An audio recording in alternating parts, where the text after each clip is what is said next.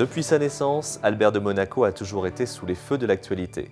Depuis son accession au trône en 2004, il tente d'imposer ses points de vue pour faire entrer la principauté dans le XXIe siècle. Dans un livre publié aux éditions du Rocher, l'une de ses plus proches conseillères, Christiane Stahl, dresse un portrait sans concession du prince. Loin des clichés, c'est un autre visage d'Albert de Monaco qui se dessine.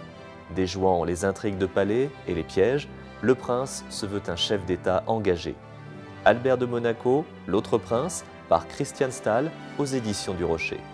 Christiane Stahl est sur Web TV Culture.